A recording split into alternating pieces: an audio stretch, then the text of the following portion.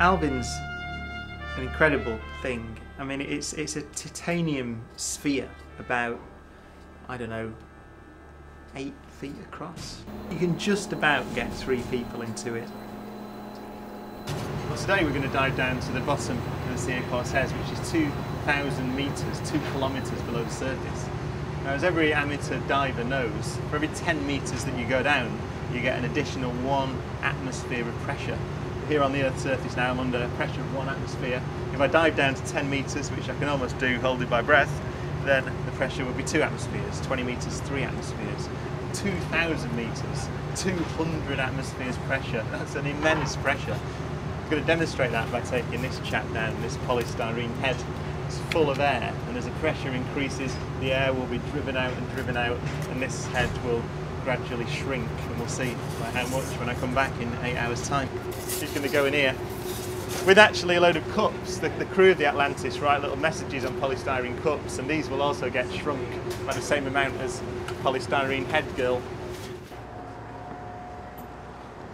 So it's a bubble basically that you sit in. And you just get thrown off the back of the ship, and it's got weights on it, so it just sinks, right? It just sinks to the bottom of the ocean. And then the way you come up is to drop the weights, and you go back up again. Roger, swimmers, Alvin diving.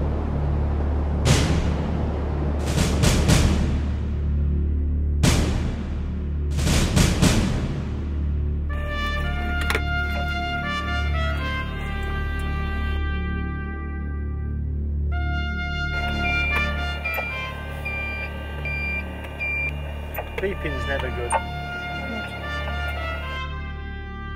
You have radio contact with the surface, but you are an hour and a half minimum from the surface. So if something happens and you don't like it, then you do have to wait an hour and a half before you pop up to the surface again, because you can't come up any faster.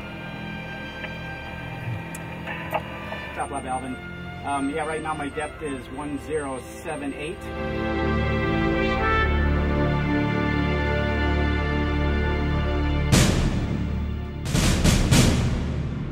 Well, yeah, I mean, you're down there for 9 hours, and no one had a pee.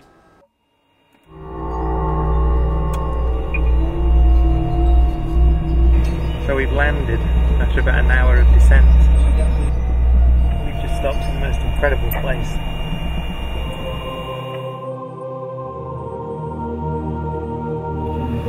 We've landed on top of the tube worms. Look at those. Amazing things. It's isolated. That feeling of being in a ball, completely separated from civilization, is there. And so I honestly thought this is what it must actually be like to be on a space mission. It must be like going to the moon. It must be what Apollo astronauts felt when they were in a capsule on the way to the moon.